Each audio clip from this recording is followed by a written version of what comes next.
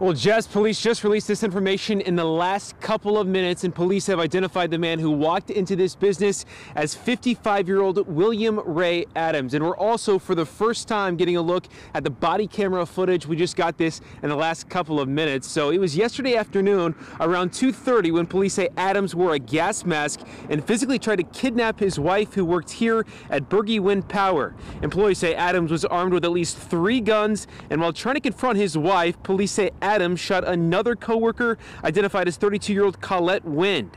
Wind was shot in the arm and went into surgery last night. She's now in stable condition, and her husband told me on the phone today she's doing fine. Police say Adams was shot in the face by a different co-worker. He survived and will be taken to jail once he's released from the hospital. We've also just received the chilling 911 audio from police, and you can hear Adams' wife yelling at dispatchers, and she tells them she left her husband 2 weeks ago because he was acting crazy.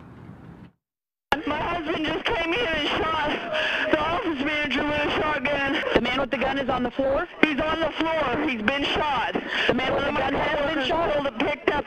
One of my co-workers picked up the shotgun and shot him.